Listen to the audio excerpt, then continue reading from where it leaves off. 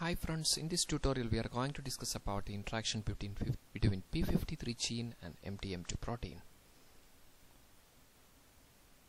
p53 is a 53 kilodalton tumor suppressor protein that prevents cell cycle progression or induces apoptosis in cells with damaged DNA, and we have discussed both pathways in the last two presentations.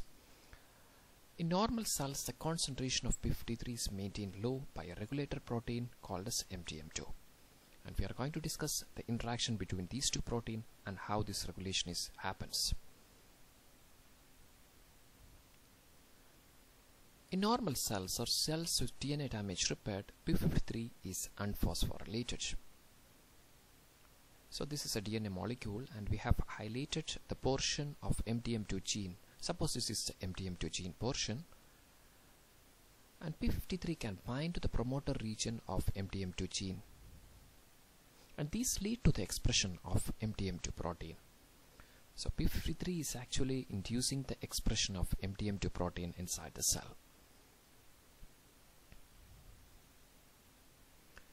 This p53 protein, mdm2 protein, can bind to the p53 protein, forming a complex p53 mdm2 complex, and these complex formation lead to degradation of p53 by ubiquitin pathway.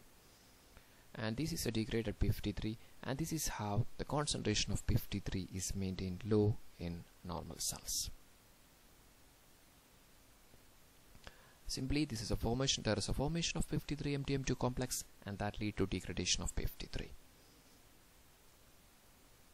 So whenever there is a DNA damage, p53 is activated. p53 protein inside the cell increases, and that is activated by phosphorylation.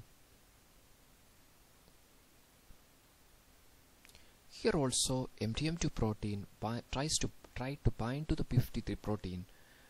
As it is phosphorylated, it could not bind to the p53 protein, so that formation of p53 mdm2 complex will not occur,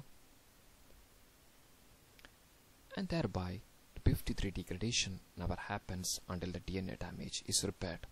Once the DNA damage is repaired, p53 becomes dephosphorylated so that mdm2 could bind to the p53 gene. Once again, p53 is degraded by ubiquitin pathway.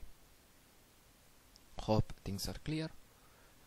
Thank you so much for watching. You are with biologyexamsforyou.com. If you find this video useful, please share and like.